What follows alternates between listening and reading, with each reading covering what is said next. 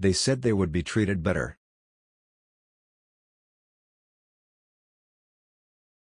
The meme is the reverse. Penguin going forward is the positive statement. As XAWS I left 2 years ago, so not in the recent layoffs. I can say that the salary was nice but the burnout was not.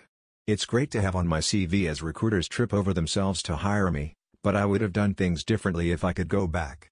Find a company that'll treat you like a person and not a cog, where your yearly increase isn't determined by an algorithm but based on your performance and contributions. Tech workers learning the same lesson as oil field workers. Make sure to save during the boom years. If your friends are criticizing you for that, you should get new friends.